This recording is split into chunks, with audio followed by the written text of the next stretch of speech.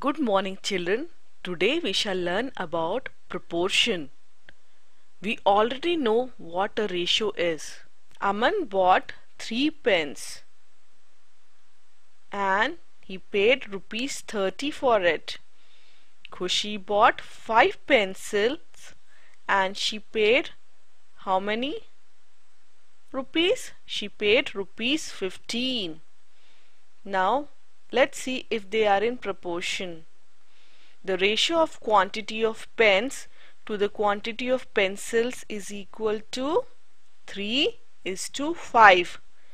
As 3 pens were bought and 5 pencils were bought, and the ratio of cost of pens to the cost of pencils is equal to 30:15. As 30 rupees were paid for the pens and only 15 rupees were paid for the pencils, and this ratio gets reduced to 2:1 as we divide by 15. 15 twos are 30 and 15 ones are 15, so the ratio is 2:1. Now what do we see?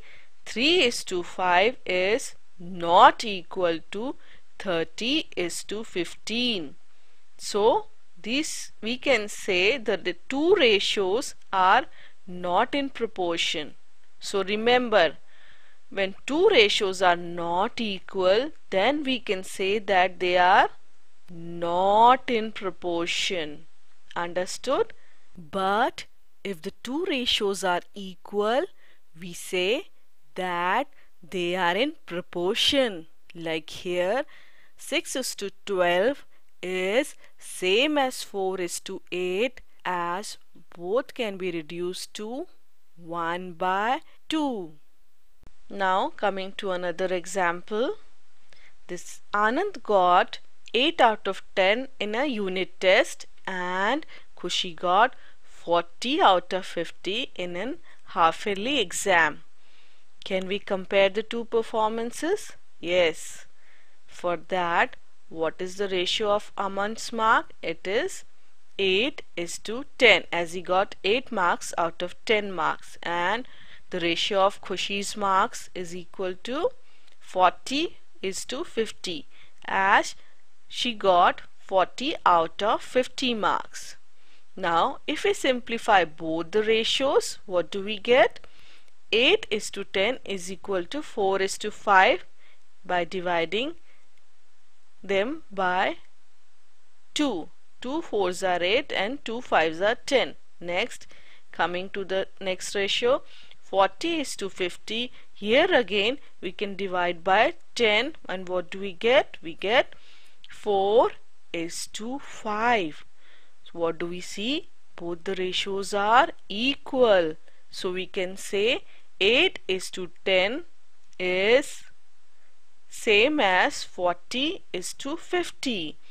So 8:10 is in proportion to 40:50, and we read it as 8:10 as 40:50. Understood? Now when we write it as 8:10 as 40:50, this is the statement of proportion, and it has 1, 2, 3 and 4 terms. And when we talk of the first term and the fourth term, they are called extreme terms. And what about the second term and third term? These two are lying inside, and the second term and the third term are called the middle terms. So that was the statement of proportion. That's all for now. Bye bye, children.